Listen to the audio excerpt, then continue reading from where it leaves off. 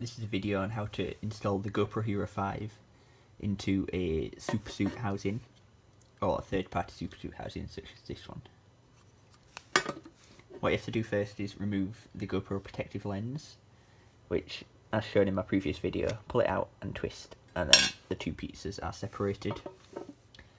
With the housing, unlock it on the top using the clip, open the door, basically slide the camera in, shut the door on the back, and it's installed.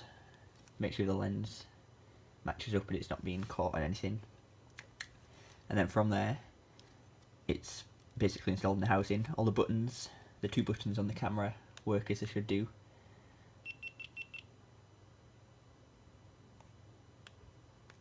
Hopefully. There we go, right.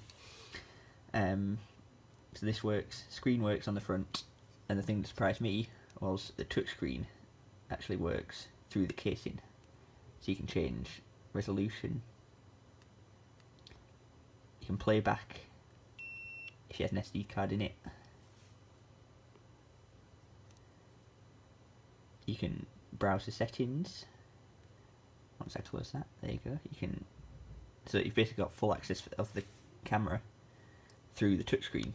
And this is just a solid plastic back door, which impressed me as I wasn't expecting it to work.